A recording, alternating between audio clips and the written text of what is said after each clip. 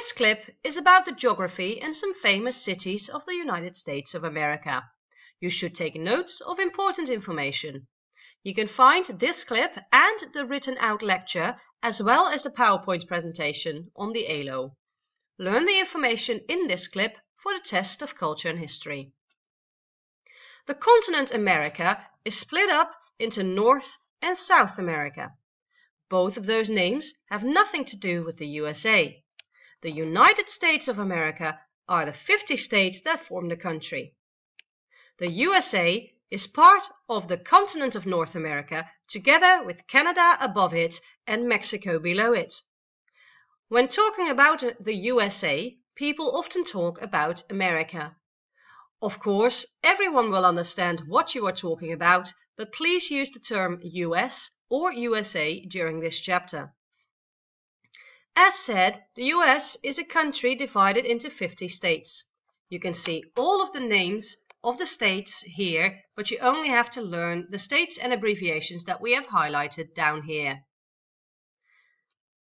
The main capital of the USA is Washington, officially called Washington, D.C., so to not confuse the city of Washington with the state of Washington, which is on the other side of the country. D.C. stands for District of Columbia, a separate part of the USA, and it is not a part of any state. It is the city where the federal government resides, and you can also find the White House in this capital. Each state of the USA has its own flag, but don't worry, you don't have to learn these all. The national flag of the USA has an important meaning. If you count the stars on the flag, you will see that there are 50, the number of states.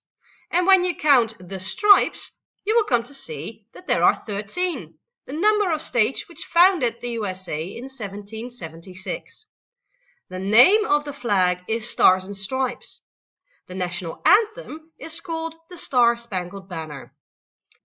So, to sum up, the United States of America are the 50 states, with the main capital being Washington, D.C. About 324 million people live in the USA, and every year this number grows because of immigration. In comparison, 3 years ago, only 314 million people lived in the US. The official name we use when talking about America is the United States of America, and the flag is called Stars and Stripes, while the national anthem is called the Star-Spangled Banner. The USA has long been divided into two, the northern states and the southern states. The states in the south of the US were for slavery, while the north was against it. The Civil War was started because of this disagreement. This eventually led to the abolishment of slavery in 1863. Famous cities you might have heard of are Las Vegas, Los Angeles, Miami, Chicago, or San Francisco. Of course, there are many more well-known cities. Las Vegas is mostly known for its gambling area called the Strip, but Las Vegas is much larger than just that one street. Of course, gambling is a large part of the Las Vegas income, but outside the Strip, people just work in regular jobs, like anywhere else. Los Angeles is sometimes called the City of Angels because its name is Spanish for the angels.